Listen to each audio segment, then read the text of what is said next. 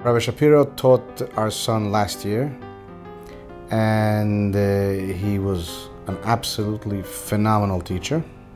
Rabbi Schapiro is a very special Rabbi. He's the best Menachem that I ever had, and he's just very nice. In the beginning of the year, they have an orientation with all the parents. He looked at all the parents and he said, I want you to know that in my class, before I do anything with one of the boys, with one of the kindlach, I always think, if it was my own child, would I do the same thing? When I walk into Rabbi Shapiro's class, sticks out, and what I see is a Rabbi, was redt in Yiddish, Talmidim empfangen zurück in Yiddish, and alles retten dort auf Yiddish. So Geschmack gesagt zu sein. All the kids that I saw, my son and his friends, they had a year that they were constantly excited about learning and anything that had to do with Chassidishkeit. My goal that I have of each and every Talmid is that they should love being a Yid, to love Torah mitzvahs, love for the Rebbe.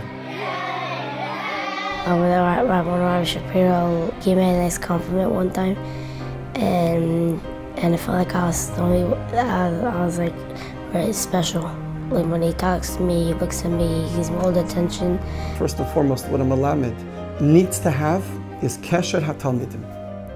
Connect to the Talmid. You are here now in his life to help him forward. It's not about you, it's about the Talmid. Rabbi Schapiro, he's very good because he takes us sometimes out for ice cream. He plays sports with us. He pushes an extra mile. He goes further for his Talmidim.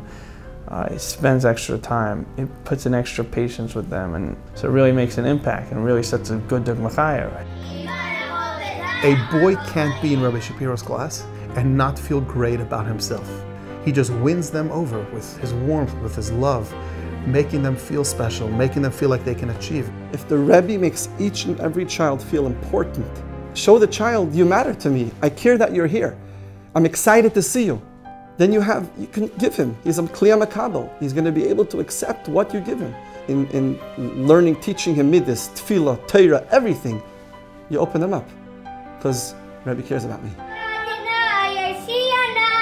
Rabbi Schapiro loves to celebrate learning and success. So a Talmud HaShavua is not just a Talmud HaShavua. There are multiple boys who win Talmud HaShavua, not just for being the Talmud. One is for Tefillah, one is for Seder V'Nikayin, one is for Midas Tovas.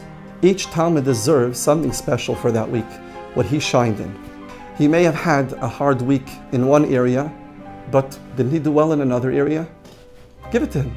Recognition. What made me realize how remarkable his classroom is, I realized that when my child was sick. So then I needed to be home the whole day.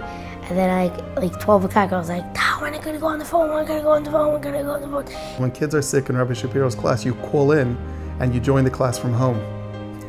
So he gets the whole class to wish refuah shlema, and then he interacts as if you're there in the classroom. We call Melamdei Hiskalti, yeah, and we tell me they yisum mekulam. What I learn from my students is as a chveis nishtals, that I don't know everything, and there's always more to learn. That's what I get from my Talmidim.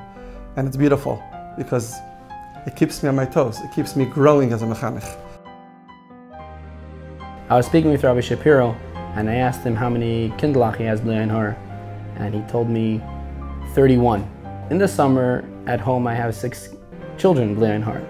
But throughout the year, from the first day of school till the last day of school, it's 31, because every one of my Talmidim is like my own child.